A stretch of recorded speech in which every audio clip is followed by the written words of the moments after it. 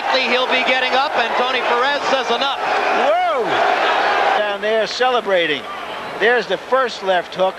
And it's interesting what you said, George, about a fighter like this doesn't look as tall as he really is because of the way his body is built.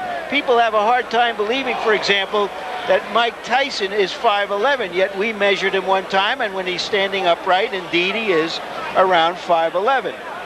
So he did underestimate his reach. You think you stepped out of the range, but no, you have not.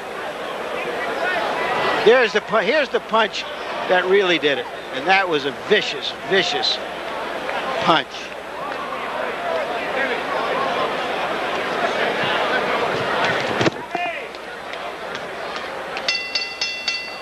And one more sickening look at the left-hand shot that caught Ruiz flush on the chin as he was going down, and we're just awfully happy that John Ruiz is up.